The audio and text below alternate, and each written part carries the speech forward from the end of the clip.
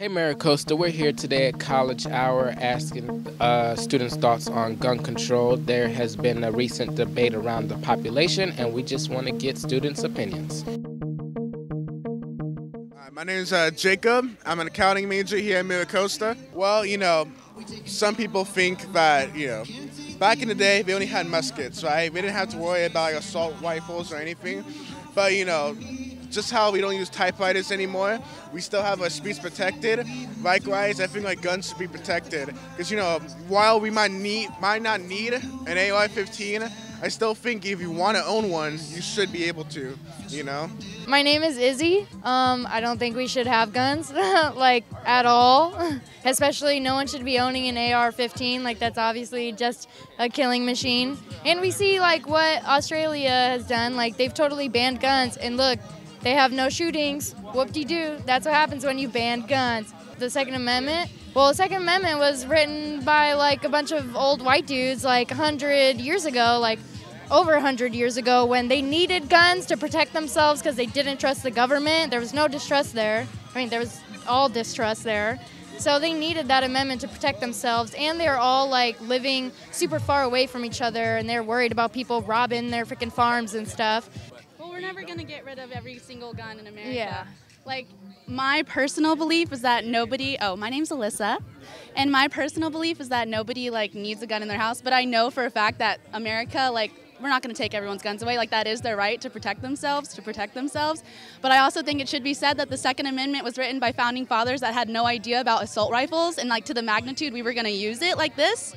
And after mass shooting, I would just think that if you're on the no-fly list, you shouldn't be able to get a gun legally, which you still can. And I think little things like that just don't make any sense to me, that you can be on the terrorist watch list and get a gun legally, just loopholes like that don't make any sense. I think we just need gun control is perceived as trying to take away people's guns, when I really think it's just making it harder for people to get guns.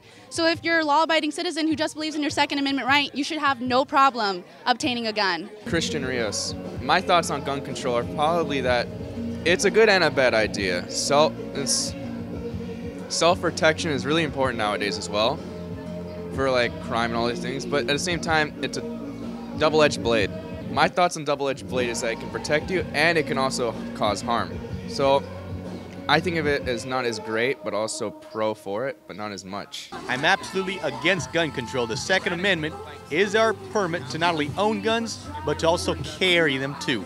Gun control sucks. I'm Lily, and I think we should ban guns because of what is happening around the world. I think it's scary. I live in a fear of somebody coming to my classroom or even my brother school shooting it, and I get worried.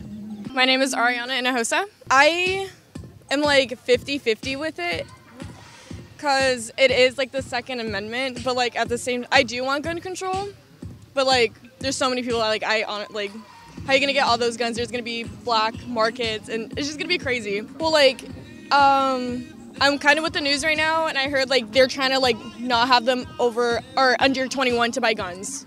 So I feel they should stick to it. My name is Joshua, and I am a ex-service member. I was in the United States Marine Corps Infantry for 4 years. My thoughts on gun control are it should only be for those who pass the background checks, who are trained on how to use it. So I do agree that the age limit of 18 should stay the way it is for rifles, and the age for 21 should stay the way it is for pistols. I do agree with semi-automatic functionalities of the weapons. I do not believe that a civilian needs a fully automatic weapon. I do believe that forks make people fat and drunk drivers kill people. So why are we blaming the forks and the cars for the actions of people? Guns are just, or firearms I should specify, are just tools. They're an amenity to life. It's the individual who is responsible. So again, if you are blaming the tool for what people do, that is incorrect. That is not a good argument.